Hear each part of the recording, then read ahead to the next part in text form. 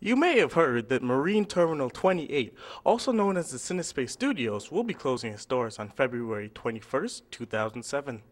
Knowing that this would have such a negative impact on Toronto's film industry, there's only one question to ask. Why are they being closed?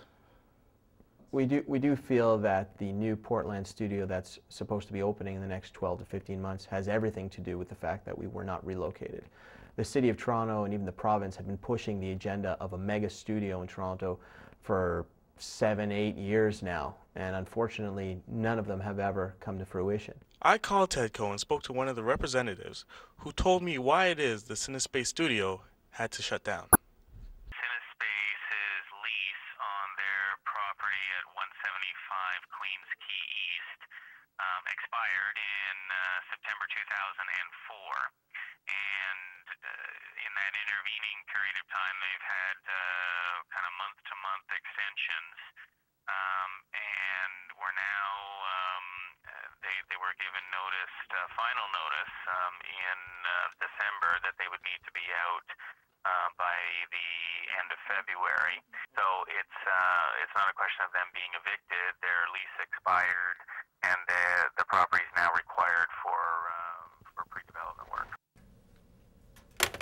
There was also a petition addressed to the mayor, but Cinespace received no response.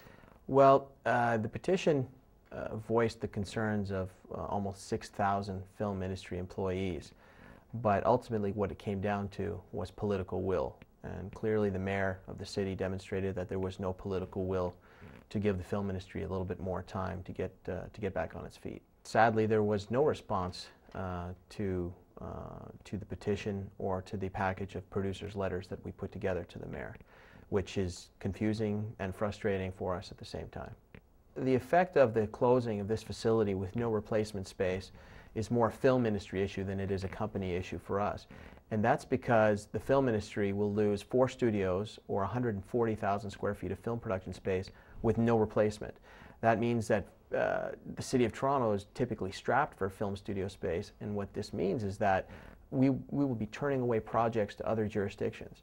And when you turn away film projects, producers have, unfortunately, a long memory. They will remember that they called Toronto and there wasn't enough studio space for them to do their project in. Hopefully we'll try to place them in one of our other facilities, or hopefully they can find somewhere else to shoot in Toronto. Again, this is not a Cinespace issue, a company issue, as much as it's an industry issue. It's still a win for the City of Toronto if the movie Saw 4, which was slated to be shot in this building in the next couple of months, it would be a win for Toronto if that movie could find a place to stay anywhere in Toronto to shoot here.